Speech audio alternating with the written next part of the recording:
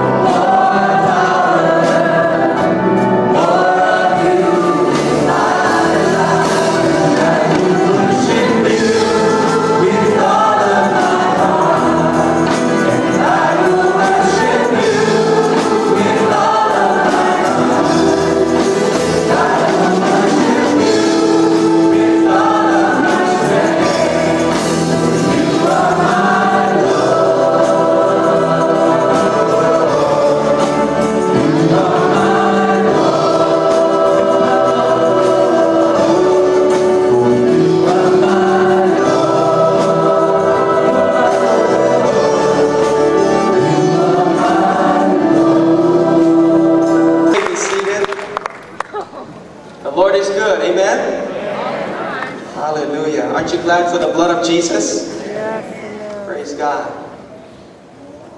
The Lord is doing some wonderful things, and we're so happy to have with us to bring the message this morning, Dr. Max Solbrekken. And I'm not sure if you know, those of you, maybe you're fairly new, but I was just leaning over to him, asking him when was the last time he was with us, and he was telling me it was sometime when Pastor Rick Seward was here. So that kind of indicates to me that was sometime in 1993 when in between Pastor Sam retiring and I taking over.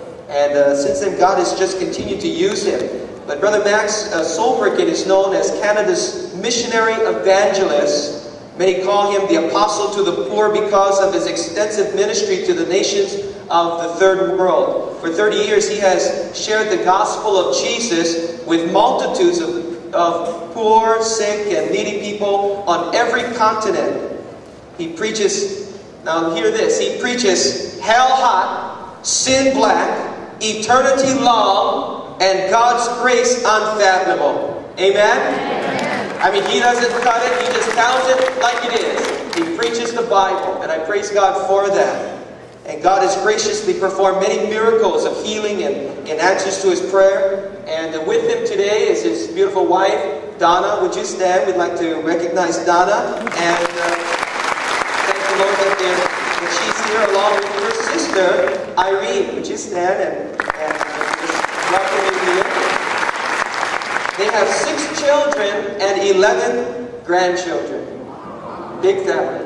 They have obeyed the Lord and multiplied, filled the earth. And it brings me great joy to introduce Dr. Max Solbrekken. Let's give him a hand of welcome as he brings his word back to us.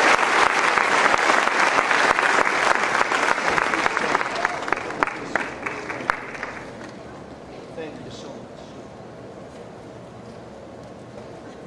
Thank you so much. It's such a joy for me to be here with you today, and such a joy to sense the presence of God, to feel His mighty power, and to know that He is the same yesterday and today and forever.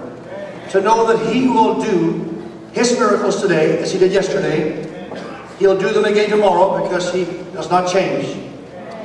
Many years ago, I was in the country of India, 1984 I believe it was, when I went to northern India to a place called Ahmedabad in Gujarat state.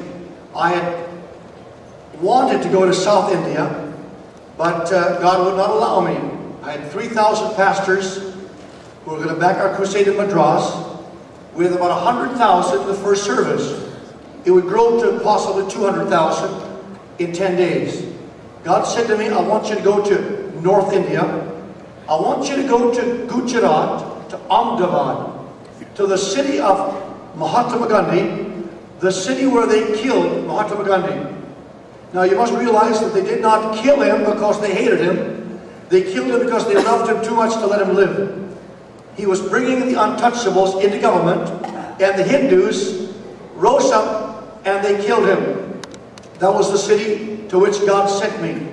There were no Pentecostal or evangelical people there to back our crusade, so 2 Methodist churches backed our crusade. There were 10 churches in the city, but only 2 of them would back our crusade. We started with about 3,000 people in a large park where there'd be room for possibly 100,000 plus to stand or sit on the grass. The night we arrived, we came to the service and there were 250,000 people on the streets. Actually, Ramadan had started. The feast of the Muslims had started, the feast of Ramadan. 250,000 were on the streets. They were in a large parade. The Hindus had 10 days of crusade services to preach their radical Hinduism. And they were warning people to stay away from our services. Do not go to that crusade in the park. Now normally the Hindus are very, very open to the gospel, but these were the fanatical Hindus. They had 10 days of red-hot revival services, Hindu, Brahmin meetings in that park. The first night I preached the gospel, and the power of God came upon us. I was very, very surprised to see that only about 75 people answered the altar call. Amazed. Out of 3,000, only about 75 to 100 people came forward. But I prayed for the sick, and some miracles happened. The next night, there were 6,000. Unbeknownst to me, the Hindus had had a meeting, and they had decided that we would not continue. They were going to close down our crusade. This would be our final service, and the Hindus would have another 10 days of Hindu revival. I did not know this. They sent letters to the police saying that they were going to shut us down, a riot would start, and they must come to pick up the pieces. They had sent a letter to our chairman of our crusade meeting saying that this would be the final service of our meeting, that the Hindus were taking over the next night. I did not know this. I'm glad I did not. I got up and I preached. The first night I preached the gospel. I preached about Jesus Christ, the only way, the only truth, and the only life. I talked about Jesus Christ, the world's only Savior. That was the first night. The second night, I chose my text, the text of St. Paul, where he preached at the Acropolis, there in Athens. He talked about the unknown God. He talked about the unknown God, and he said that they were superstitious. He had found an altar to the unknown God, and he preached unto them Jesus. Well, I was possibly a little stronger than Paul. I borrowed some words from David, King David. And I said, I came to your city last night, and I noticed your idols and your images. I saw your temples. I saw your gods and your goddesses, and your idols and your images. And ladies and gentlemen, I've come to preach that there's only one way, and that way is the Lord Jesus Christ. I've come to talk about the living God. I said, I told the experience I had had among the headhunters, where I was preaching to the headhunters in the Philippine Islands in 1966 on Easter Sunday afternoon, standing in front of an idol. And I told the headhunters, this God has eyes, but he cannot see. He has ears, but he cannot hear. He has a mouth that has never spoken. He has hands that have never helped anybody. He has feet that are stationary. But I've come to preach about the living God who made the heavens and the earth. I've come to preach about the living God who has made all things. The ground you stand on and sit on belongs to my God. The sun that shines up in heaven belongs to my God. The river that flows by your banks belongs to my God. I said, the air you breathe belongs to my God. And I told about this wonderful God who loved the world so much that he sent his Son, his only Son. And he came to seek and to save the lost. He was wounded for our transgressions. He was bruised for our iniquities. The chastisement of our peace was upon him, and with his stripes we are healed. I said that this wonderful, wonderful Son of God came. He came. He was God in the flesh. He was God the Son who humbled himself and came down and wrapped himself in human flesh so that he could suffer and bleed and die. I said his enemies rose up against him, and they nailed him to a cross, and they put him in a tomb. But he was such a warrior. He was so powerful that early in the morning of the third day he arose from the dead, and he is alive forevermore. And I shared this testimony to the Hindus that night in 1984. What I had shared with the Filipinos, with the headhunters in northern Luzon, in Tabuk, way up there in Bontoc. And then, ladies and gentlemen, when I was finished preaching, I declared that Jesus Christ is the only Savior of the world and the only way to heaven. And at that moment I heard voices against me. They put loudspeakers up against me, and they were condemning our meeting and saying that a riot would start. I did not know that. It was in their language. But at that very moment I was making the altar call, and the Spirit of God swept the place. And about, I would say almost 1,000 people rushed forward to receive Christ. They came forward. These Hindus, Brahmins came forward. Also Muslims. And at that very moment as I was preaching, as I was making the altar call, and these 1,000 people were rushing forward to receive Christ. 50 fanatics with stones and sticks were on their way. They were entering the park to break up the meeting, to cause a riot. And then I prayed for the sick, and a little boy, 7 years of age, who was born lame, was instantly healed through a mass prayer. And he came to the platform. His mother and father brought him. And he began to jump and shout, and they were telling what happened. At the very moment these fanatics, these Hindu fanatics, entered the grounds, this little boy and his parents were testifying. And people were standing to their feet, praising the Lord, glorifying God. And as these 50 fanatics came under the grounds, they said, "Is this really true? Is that really so-and-so?" The father of that little boy was a very famous, very, very well-known, very rich businessman who was involved in politics, and he also was a Brahmin Hindu. And when these 50 fanatics saw what had happened, they dropped their stones and their sticks, and they pulled down their loudspeakers against me, because God had performed the miracle among their own community, one of their own people. Come on, clap your hands and give God the praise.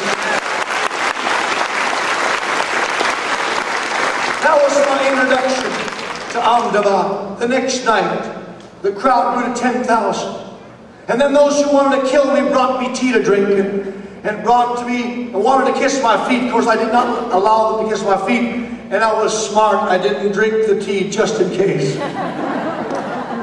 The next night we had 20,000, then 30,000, and then 40,000. These were Brahmin Hindus. We were in the heart of the Brahmin area. Every night our loudspeakers reached 150,000 people. 16 loudspeakers reaching out. At the final service we had 40,000. Then I had to go to Pakistan, and the people who were with me continued, and they drew a crowd of 50,000 in northern India. Ladies and gentlemen, God is real. Jesus Christ is alive. If you believe that, shout hallelujah. I'm going to ask you to stand to your feet, please. I wish to read. It's such a joy for us to be here with you. Thank you. It's such a joy for us to be here with you. And I thank God for the privilege of sharing the gospel. Just a few months ago, a young man by the name of John Ostamus, a Canadian Indian, 21 years of age. He'd been insane for 7 years, since he was 14 years of age. Incarcerated 12 times in a mental hospital in those 7 years. Demon possessed. Every 60 seconds a voice would speak to him and would say to him, "Kill yourself. I am Lucifer, I am your God. Kill yourself. Come to me." For 7 years he was tormented with these horrible voices that constantly, day and night, every 60 seconds, 24 hours a day, spoke to him. He would go out in the middle of the night screaming obscenities and wanted to burn down houses, wanted to kill his neighbors, and wanted to kill himself. When he was 7 years old, he began to smoke marijuana and sniff glue and sniff gasoline. And the devil got a hold of him when he was 14 years of age. He was an alcoholic. He was a drug addict. And the devil came to him, and the voices started. The devil said, "If you eat any solid food, you'll die." For 7 years, he had never touched solid food. In our crusade last September in northern Canada, on a cold, wet night, in a big tent, the Spirit of God came upon him, and he fell under the power of God. He was instantly healed. And it's normal today. Oh, let's praise the Lord.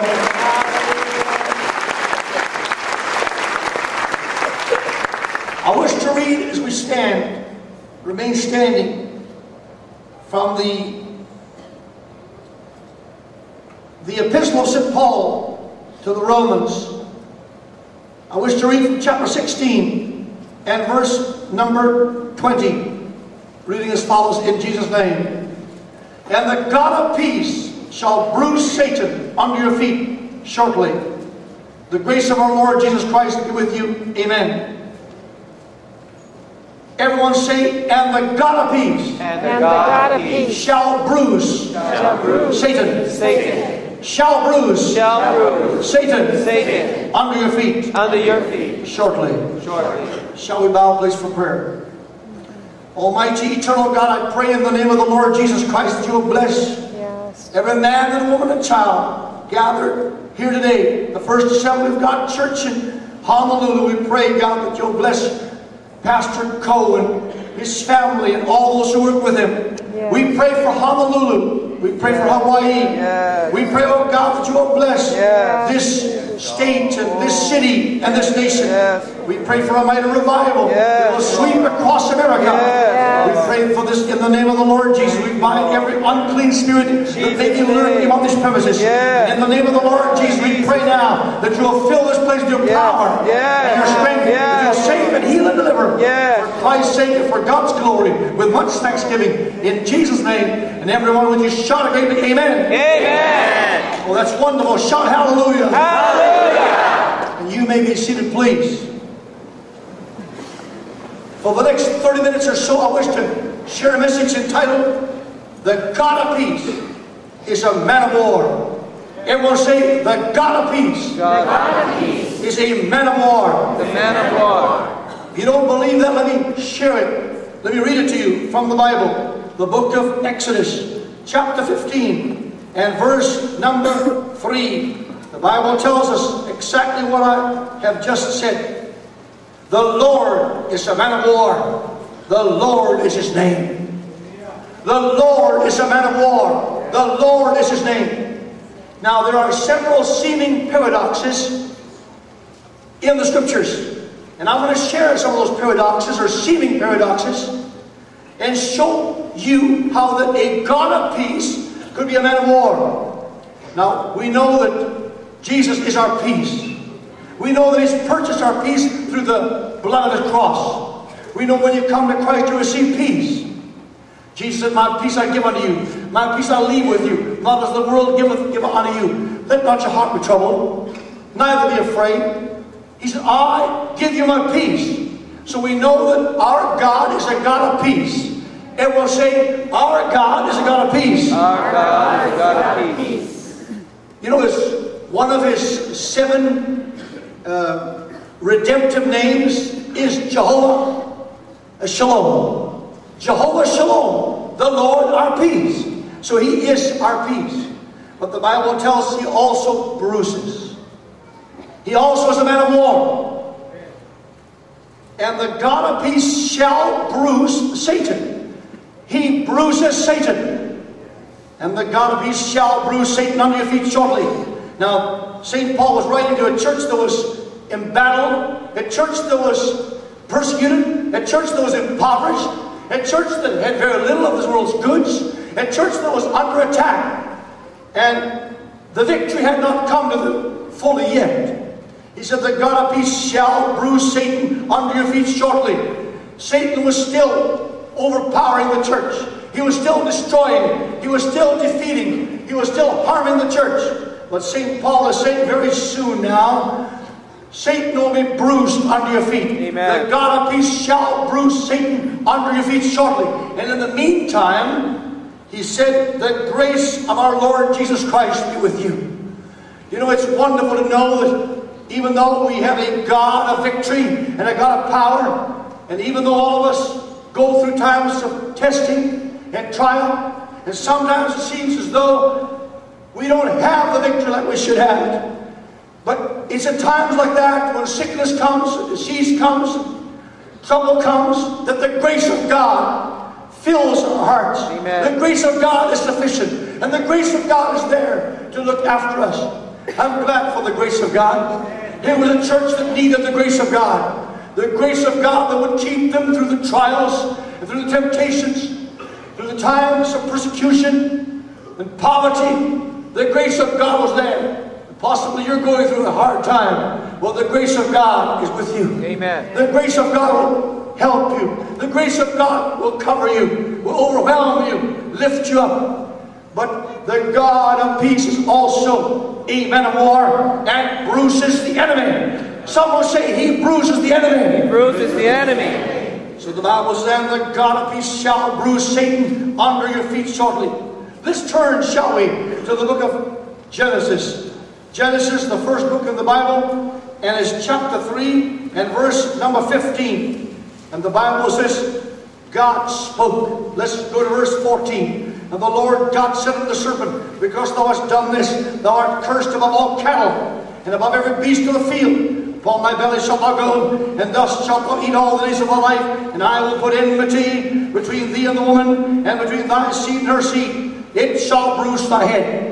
Everyone shout these words, it shall bruise thy head. The seed of the woman. The seed of the woman is the Messiah. And here in the Garden of Eden, after Satan had tempted our first parents, and after Eve had fallen, she had been deceived that Adam had fallen. He went in with his eyes open. Our first parents sinned, and the Bible tells us that God came down into the garden, and he came down looking for Adam and Eve, and he said, Adam, where art thou? And Adam said, we're hiding. God asked him why he was hiding. He said, we're naked.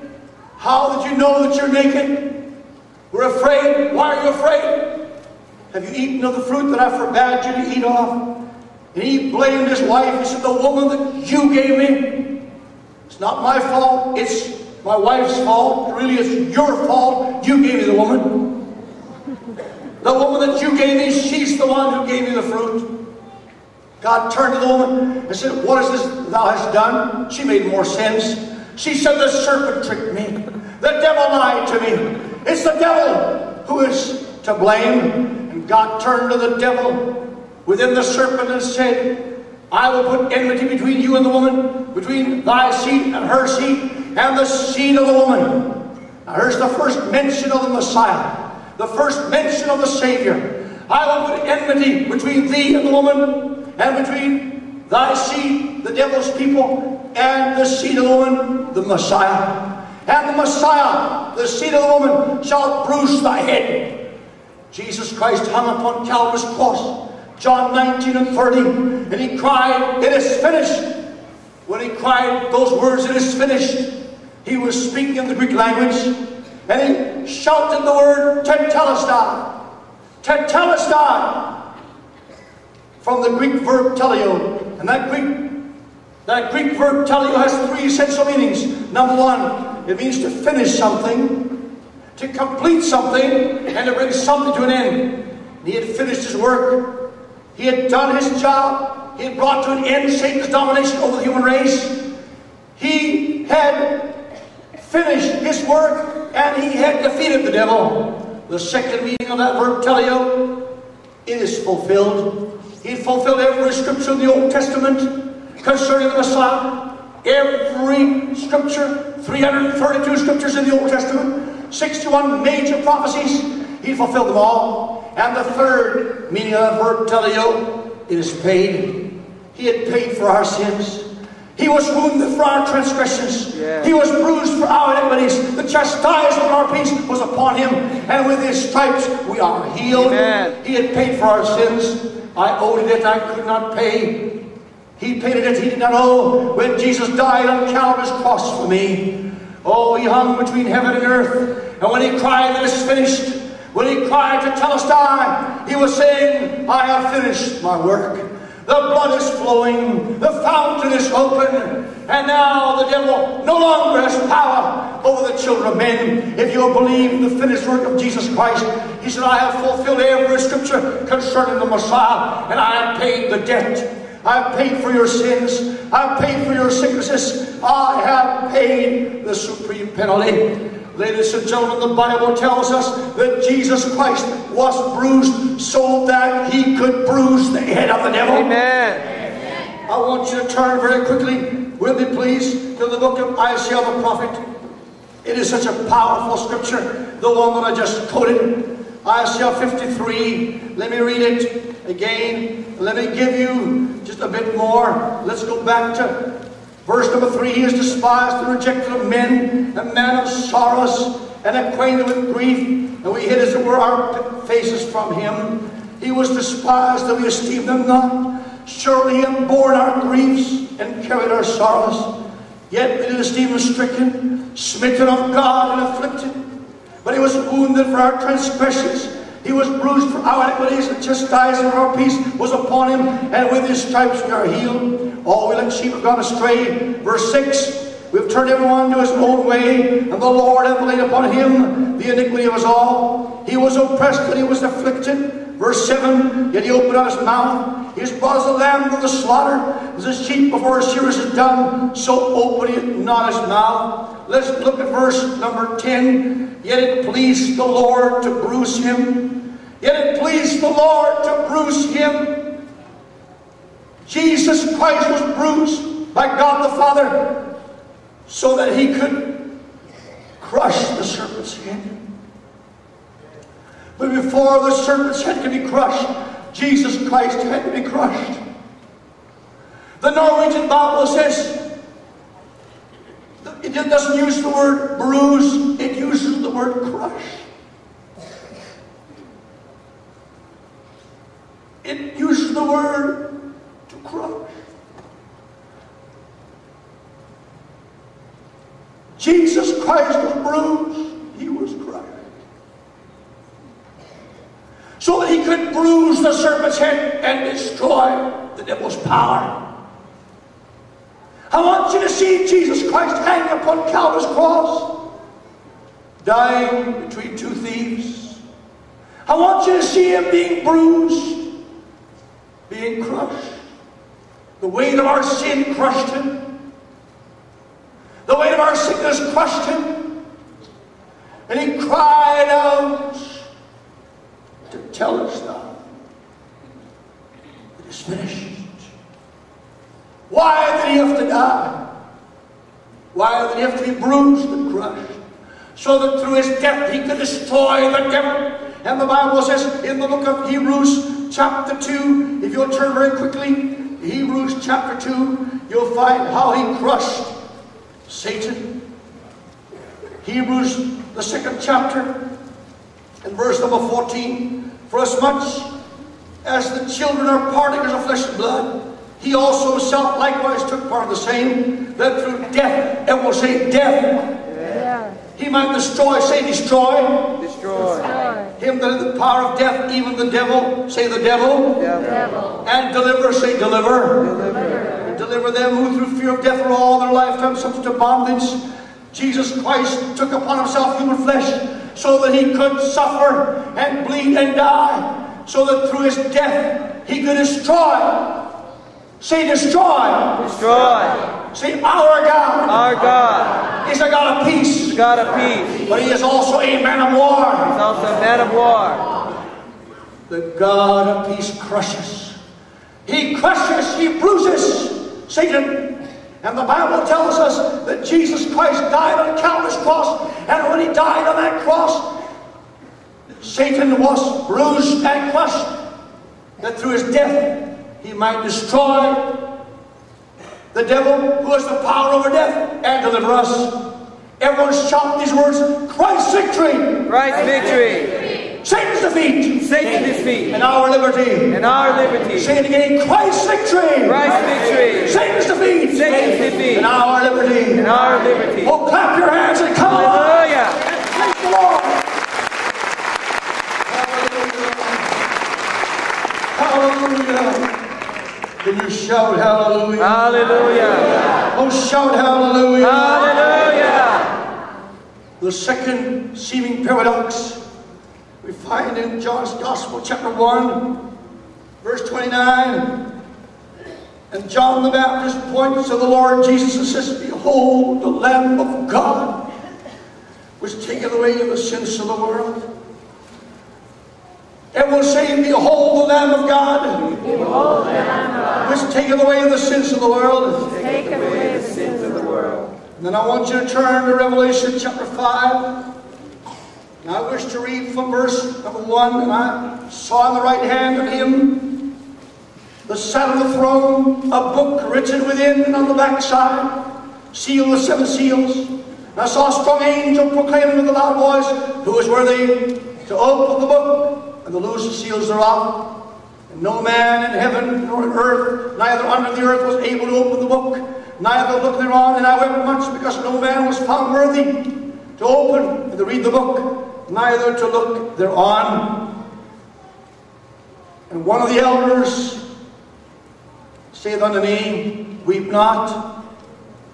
Behold, the Lion of the tribe of Judah, the root of David, hath prevailed to open the book and to loose the 7 seals thereof. And I beheld, and lo, in the midst of the throne, and of the 4 beasts, in the midst of the elders, stood a lamb.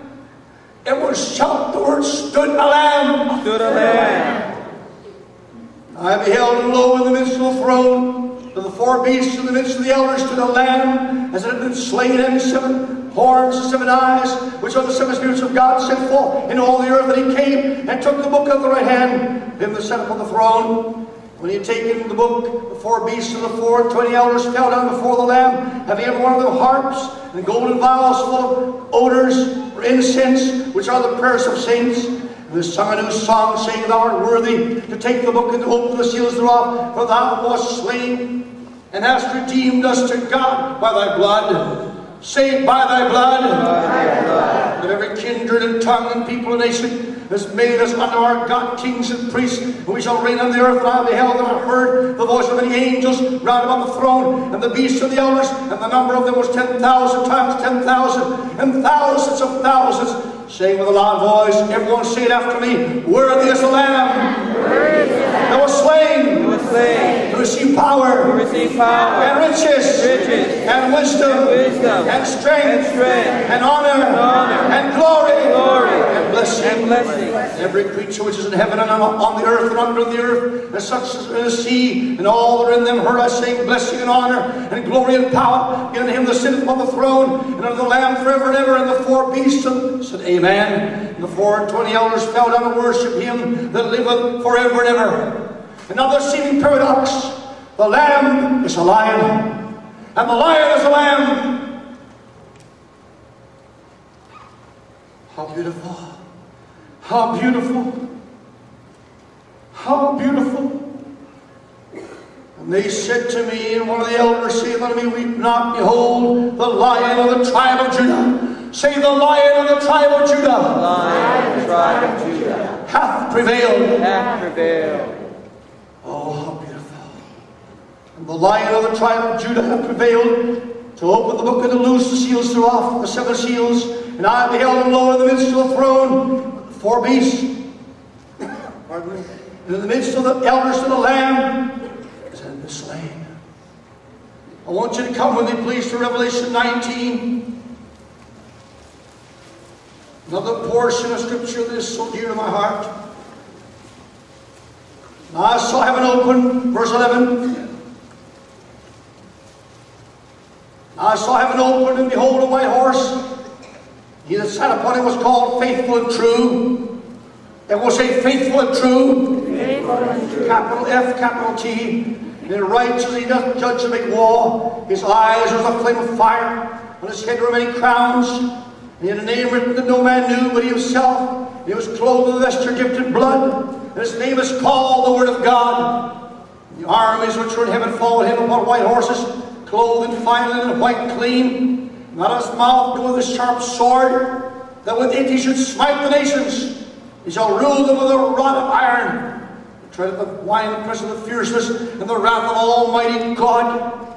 He hath on his vesture his thigh a name written, King of Kings and Lord of Lords. Can you say it with me? King of Kings, King of Kings, and Lord of Lords. Say it, Jesus Christ. Jesus Christ. He is King of Kings. King of Kings. He is King of Kings. King of Kings. He is Lord of Lords. Lord of Lords. Say, our God. Our God. He's a man of war. Man of war. Oh, lift up your hands and shout Hallelujah. hallelujah. Can you shout hallelujah? Hallelujah. I'm going to close in a few moments. Another seeming paradox. John 3:16. For God so loved the world that he gave his only begotten Son, that whosoever believeth in him should not perish, but have everlasting life. For God sent not his Son into the world to condemn the world, but that the world through him might be saved. A God of love is a God of judgment. Can you believe this God of love would be a God of judgment? Turn quickly to Revelation chapter 20. Let me share with you. I weep sometimes when I read this. I tremble sometimes as I read this. The 20th chapter of the book of the Apocalypse, the last book in the Bible, the Revelation. Verse number 1, and I saw an angel come down from heaven, having the key of the bottomless pit and a great chain in his hand. He laid hold of the dragon, that old serpent, which is the devil and Satan, and bound him with 1,000 years, and cast him into the bottomless pit and shut him up, and set a seal upon him.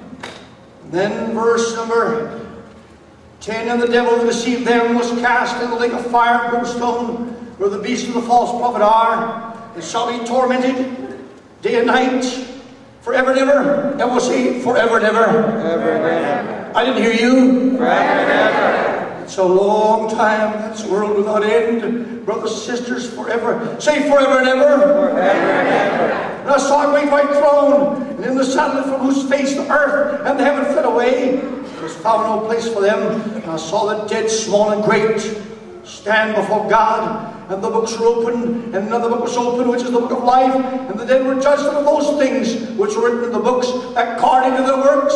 And the sea gave up the dead which were in it, and death and hell delivered up the dead which were in them. And they were judged every man according to their works. And death and hell were cast into the lake of fire. This is the second death. Whosoever was not found written in the book of life was cast into the lake of fire. Oh, that's so serious, isn't it? Let me read from Daniel as I close in a few moments. Sinner, backslider, get ready. I'm going to ask you to come to Christ tonight. Sinner, this morning rather, sinner, backslider, lukewarm Christian. I want you to prepare your heart to make things right between you and God. Daniel 7, verse number 9. Tremble as I read it. I beheld the thrones were cast down, and the Ancient of Days did sit. His garment was white as snow, and the hair of his head was like the pure wool. His throne was like the fiery flame, his wheels as burning fire, and a fiery stream issued, came forth before him. Thousands ministered unto him, and 10,000 times 10,000 stood before him. And the judgment was set, and the books were opened. I beheld till the thrones were cast down, and the Ancient of Days, Almighty God, did sit. His garment was white as snow, and the hair of his head was like the pure wool. The God of love is now a God of judgment. His throne was like a fiery flame, his wheels as burning fire. The fiery stream issued and came forth from before him. Thousands ministered to him. 10,000 times 10,000 stood before him. And the judgment was set, and the books were opened. Revelation chapter 1. Here it is. Verse number 10. And I was in the Spirit of the Lord's day. I heard behind me a great voice as of a trumpet saying, I am Alpha and Omega, the first and the last. What thou seest right in the book is sent unto the 7 churches which are in Asia. Verse 12. I turned to see the voice that spake with me. Being turned, I saw 7 golden candlesticks. And in the midst of the 7 candlesticks, one like unto the Son of Man, clothed with a garment down to the foot, and girt about the paps with a golden girdle. His head and his hairs were white like wool, as white as snow. His eyes were as a flame of fire. His feet like unfine brass, as if they burn in a furnace. His voice as the sound of many waters. In his right hand 7 stars, and out of his mouth went a sharp two-edged sword. And his countenance was as the sun shineth in his strength. And I saw him, I fell at his feet as dead. He laid his right hand upon me, saying unto me, Fear not, I am the first and the last. I am he that liveth or was dead. Behold, I am alive forevermore. Amen. And have the keys of hell. God of peace is a man of war.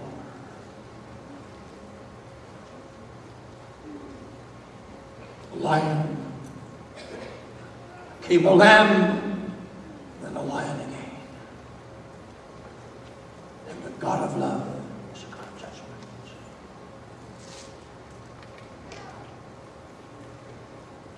When I first began in the ministry, I was a businessman. Traveling businessman. I would preach every opportunity that I had. I was a Lutheran, a deacon in the Lutheran church. God filled me with the Holy Spirit and I began to preach. And great miracles began to happen. Prince Rupert, British Columbia. Many years ago, I'd never heard the voice of God like this before. But all of a sudden, in a Pentecostal Assembly of God church, on a Sunday morning, I had made the altar call. I was closing the service. The pastor was pronouncing the benediction. When all of a sudden the Holy Spirit said to me, there are 2 young ladies in the service this morning. If they don't come this morning, they'll never come. You must make another altar call. I said, God, is this really you? Is it possible? God said, son, stand up and say it. I said, Pastor, let me say something else. I said, there are 2 young ladies who are receiving your final call. If you don't come this morning, you'll never come. You'll die in your sins. 2 young ladies, 18 and 20 years of age, ran forward and fell at the altar. They came back that night. I left. 7 days later, we heard the news. A fire had swept across Prince Rupert, British Columbia. An apartment block was ravaged and burned down, was razed, destroyed. One of those young girls that made her commitment died in the fire. 7 people had died in the fire. Grown men stood there and cursed and wept. Women sobbed, and a fireman, he kicked a lump of dirt and cursed, and that clump of clay jumped through the air and opened up, and out fell a little white Bible. They looked at it, there was no scorch. It was like new, and right on the front, Yvonne Morgan was imprinted in gold. Yvonne had gone out on the Monday and bought herself a brand new Bible. Amen. She was gone 6 days later into God's presence. I'm going to ask you to bow your heads. With every head bowed and eye closed. How many will say, Pastor Max, God's servant, man of God, this morning I want to make my peace with God. This morning I want to change my way. This morning I am prepared to repent, give my heart to Christ. I'm a sinner, I'm a backslider, I'm a lukewarm Christian, but this morning I will say yes to God. Would you raise your hand? All over the audience, lift your hand. Sinners and backsliders, quickly lift it high so I can see it. I'll close in 2 minutes. How many more will raise your hand and say yes? Congregation, stand to your feet, please. For 50 years, Pastor Max Solbrekken has awakened the conscience of his audiences through the anointed proclamation of the claims of Christ, who said, "No man can serve 2 masters. You cannot serve God and mammon. The truth is, you are either for him or against him. You cannot remain neutral." Great costs are involved in spreading of Christ's gospel. Please consider investing in this ministry. Contact Max Solbrekken at MSWM, Box 44220, RPO, Garside, Edmonton, Alberta, T5V1N6, Canada.